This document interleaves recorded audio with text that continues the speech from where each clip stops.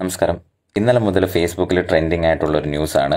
കേരളത്തിലെ ഒരു motor vehicle assistant inspector Sheeba എന്ന് പറയുന്ന ലേഡി ഒരു നാടക കലാസമിതിയുടെ വാഹനത്തിൻ്റെ മുകളിൽ അവരുടെ ബോർഡ് വെച്ചതിന് ഫൈൻ ചാർജ് ചെയ്യും, 24,000 രൂപ ഫൈൻ ചാർജ് ചെയ്യും ചെയ്തു എന്ന് പറഞ്ഞൊരു വാർത്ത ട്രെൻഡിങ് ആയിട്ടുണ്ട്. അതിനെതിരെ സമൂഹ മാധ്യമത്തിലുടനീളം പലരും വിമർശനമായിട്ട് എത്തിയിട്ടുണ്ട്. അപ്പം ഇതിനകത്ത് ശരിക്കും പറഞ്ഞാൽ എന്തിനാണ് അവരെ ഫൈൻ ചെയ്തതെന്നുള്ളതിൻ്റെ കാര്യത്തിൽ എനിക്ക് തോന്നുന്നില്ല കേരളത്തിലെ പലർക്കും വ്യക്തതയുണ്ടെന്ന്. എല്ലാവരും കരുതുന്നത് പല കമൻസൊക്കെ വായിച്ചപ്പോഴും ഞാൻ ഉൾപ്പെടെയുള്ള ആളുകൾ ഞാൻ വിചാരിച്ചത്, അതായത് ഹൈറ്റിന് മുകളിൽ, കാരണം അവർ അളക്കുന്നതൊക്കെ കണ്ടപ്പോഴത്തേക്ക് ആ ഹൈറ്റിന് കൂടുതൽ അപകടം ഉണ്ടാകാൻ സാധ്യത ഉണ്ടാകുന്ന രീതിയിൽ ബോർഡ് വെച്ചു എന്നതുകൊണ്ടാണ് അവരെ ഫൈൻ ചെയ്തത് എന്നുള്ളതാണ്. ഞാനും അങ്ങനെയാണ് വിശ്വസിച്ചിരുന്നത്.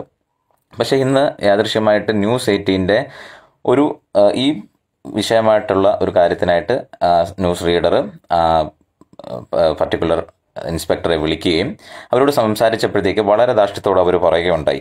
അതായത് ആ വാഹനത്തിൽ അവർ പരസ്യം പ്രദർശിപ്പിച്ചത് കൊണ്ടാണ്, അതായത് അപകടമായ രീതിയിൽ ബോർഡ് വെച്ചതല്ല, ഏതൊരു മോട്ടോർ വെഹിക്കിൾ വാഹനത്തിലും പരസ്യം പാടില്ല എന്നുള്ള ഹൈക്കോടതിയുടെ വിധി 1988 മുതൽ നിലവിലുണ്ടെന്നും അതിനാൽ അതിൻ്റെ പേരിലാണ് അവരെ ഫൈൻ ചെയ്തതെന്നുള്ളതാണ്.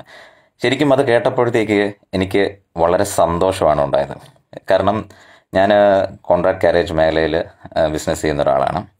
അപ്പം ഈ അടുത്തിടയ്ക്ക് തന്നെ അറിയാമല്ലോ, contract carriage ബസ്സുകൾക്ക് colour code system കൊണ്ടുവന്നു. അത് ശരിക്കും ഈ സംഘടനയിൽ ഉൾപ്പെടും, ഗവൺമെൻറ്റിൻ്റെ. അപ്പോൾ ആ റൂൾ കൊണ്ടുവന്നപ്പോഴത്തേക്ക് അതിൻ്റെ ഒരു ഘടകം പറഞ്ഞത് അപകടമായ, അതായത് ഈ ഹൈക്കോടതി വിധി 2016 മറ്റോ ആണ് അത് ശരിക്കും ശക്തമായി വന്നത്. പരസ്യങ്ങൾ പാടില്ല, മുഖങ്ങൾ വരയ്ക്കാൻ പാടില്ല എന്നൊക്കെ പറഞ്ഞൊരു വിധി വന്നു. അതിൻ്റെ ബേസ് ചെയ്തിൽ ഇപ്പം അതിൻ്റെ ഡീറ്റെയിൽസിലൊന്നും കിടക്കുന്നില്ല.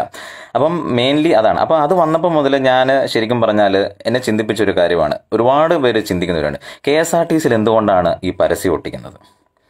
അപ്പോൾ അതിനെതിരെ എന്തുകൊണ്ട് നടപടി എടുക്കുന്നില്ല? അപകടമുണ്ടാക്കണമെങ്കിൽ കോൺട്രാക്ട് കാരേജ് ബസ്സുകളിലെ മുഖങ്ങളെക്കാൾ കൂടുതൽ KSRTC ഉടനീളം അതിൻ്റെ എല്ലാ ബസ്സുകളിലും 99.999% ബസ്സുകളിലും പരസ്യം, ബോഡിയും പിന്നിലും മുൻപിലും എല്ലാം പരസ്യം ഒട്ടിച്ചാണ് അവർ 21 കോടി രൂപ കേരള ഗവൺമെൻറ്റിൽ നിന്നും വരുമാനം വാർഷികം കിട്ടും. അപ്പം ഞാനിതൊക്കെ കാരണം പറഞ്ഞാൽ ഇതിൻ്റെ ഡീറ്റെയിൽ ആയിട്ട് അന്വേഷണം പോവുകയും ഒരു വിവരാവകാശ നിയമപ്രകാരം ഞാനിത് എൻക്വയറി ചെയ്യുകയും ചെയ്തു. KSRTCക്ക് ഇതിന് സ്പെഷ്യൽ അപ്രൂവലോ കാര്യങ്ങൾ എന്തെങ്കിലും ഉണ്ടോ എന്നുള്ളത് എറണാകുളം MVD ഓഫീസിൽ ഞാനിത് അപ്ലൈ ചെയ്യുകയും എനിക്ക് കിട്ടിയ ആൻസർ എന്ന് പറഞ്ഞാൽ KSRTCക്ക് ഇങ്ങനെ ഒരു നിയമമോ ഒരു അപ്രൂവലോ ഇല്ല എന്നുള്ളതാണ്. അതായത് അപ്പോൾ അതിൻ്റെ കൂടുതൽ കുറച്ച് ഡീറ്റെയിൽ സ്റ്റഡി ചെയ്തപ്പോഴത്തേക്ക് 2019 ഇപ്പം ആ മോട്ടോർ വെഹിക്കിൾ ഇൻസ്പെക്ടർ പറയുന്നുണ്ട്, അതായത് 71/64 2019 ഹൈക്കോടതി ജഡ്ജ്മെൻ്റ് ഉണ്ടായിട്ടുണ്ട്.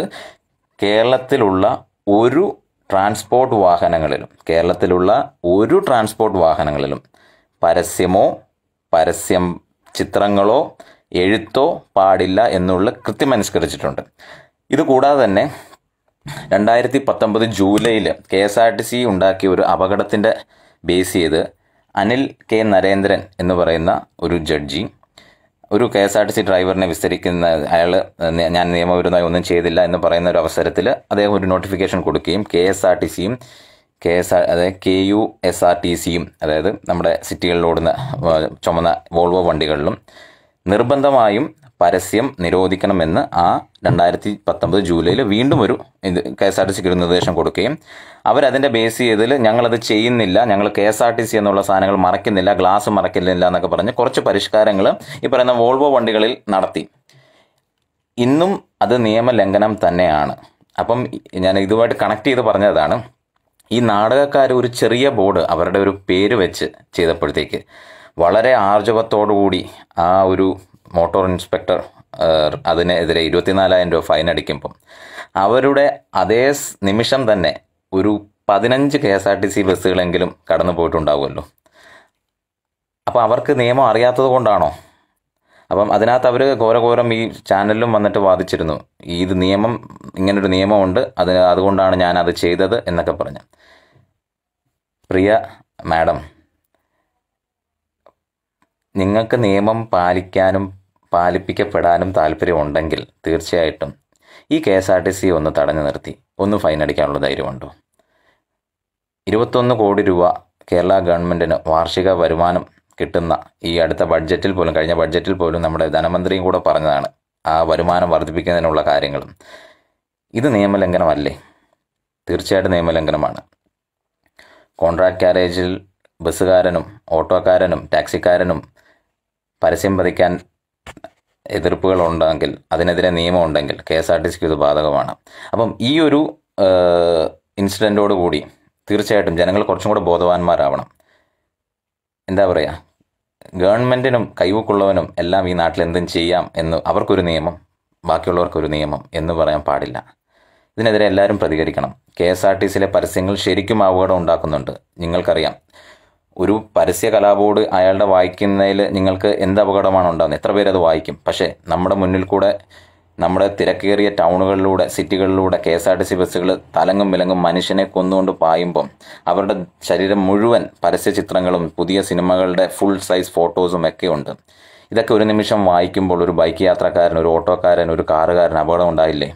ഇതിനെയൊക്കെ മുൻനിർത്തി തന്നെയാണ് കോടതി വിധികൾ ഉള്ളതും.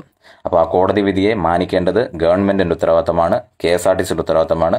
ദയവ് ചെയ്ത് ഞങ്ങളും തുല്യരാണ്. ഈ നാട്ടിൽ രണ്ട് നീതി പാടില്ല.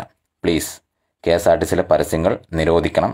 MVDക്ക് നിങ്ങൾ ഈ പാവപ്പെട്ട നാടകക്കാരനെ പിഴയടപ്പിക്കാൻ കാണിച്ച ധൈര്യവും സാമർഥ്യവും നിങ്ങൾ KSRTCയോടും കൂടെ കാണിക്കും. ഇതെനിക്ക് KSRTCയോടോ ഗവൺമെൻറ്റിനോടോ, KSRTC നമ്മുടെ തന്നെയാണ്, ഗവൺമെൻറ്റിൻ്റെയാണ്, ഒരു വിരോധം ഉണ്ടായിട്ടല്ല. പക്ഷേ നാട്ടിൽ രണ്ട് നീതി പാടില്ല. നമസ്കാരം.